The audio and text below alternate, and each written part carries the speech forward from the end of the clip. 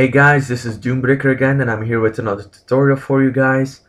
Today we are going to make a program in Visual Basic that checks for internet connection.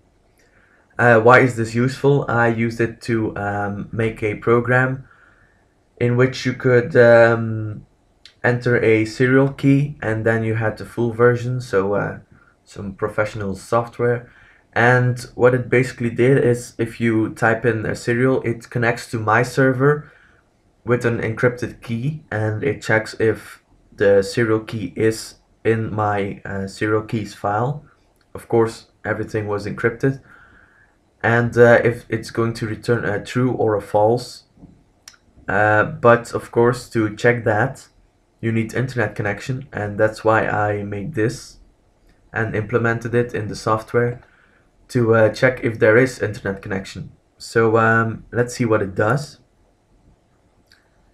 I put it in the loads section of the form just because it's a tutorial, but you can use it in a button or whatever. And that's why we have to wait. So there is an internet connection. Yay. And then just the form starts. So what are we doing? We are putting an if statement here and saying internet connection. So this is a function, by the way. If that returns false, then there is no internet connection. If it returns true, then there is an internet connection. And this is the function. So what do we do here?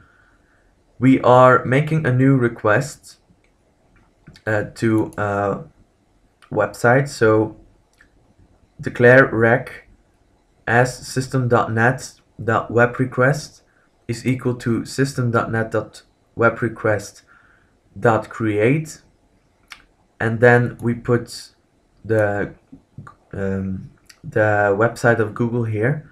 Why Google? Because it's the only site that stays up for like all the time. So it's never down.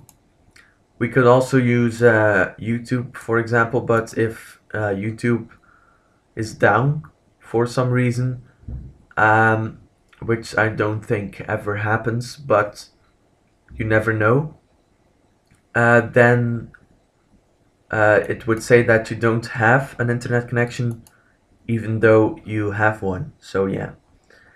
So this is the request. Then we declare the response as a system.net.webResponse. Then we put a try statement, and we say the response is equal to the request.getResponse. So we are getting a response from the request. Well, that's a mouthful. And then we say the response.close. If the request is equal to nothing, no, not if, but the request is equal to nothing now, and return true. If the try statement doesn't work, then the request is equal to nothing and the return is false. So it's going to return a false, and there is no internet connection then. So that's the function, which is going to check for internet connection. But I have more to show you. This is the multi-threading version of the program. So as you can see, it uses some cross-threading here.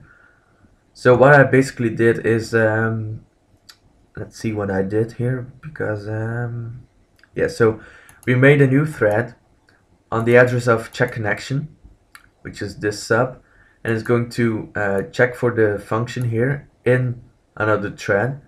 So it's going to do this function, and here we say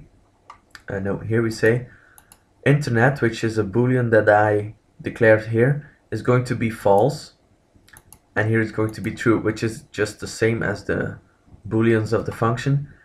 But why do we do that? Because I want to show it in a label here, and that's where cross-threading comes into play. I can't just put this code in here, for example, because that just wouldn't work.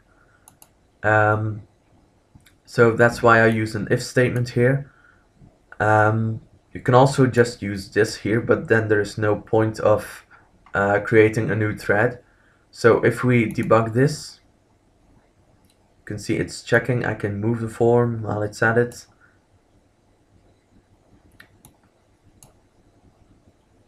It's still checking. And there is an internet connection detected.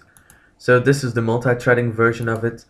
I think I showed it in my multi-threading video or in my cross-threading video, whatever. But this is the in-depth tutorial on how to do it. So thank you guys for watching, and I'll see you guys next time. Also, if you like my videos, please like them below. It really helps me out a lot. It really helps people find my videos. And if you like my channel, if you like gaming, if you like programming, if you like design, so After Effects and Photoshop and all that stuff, subscribe to my channel because there's more of that coming soon. Bye.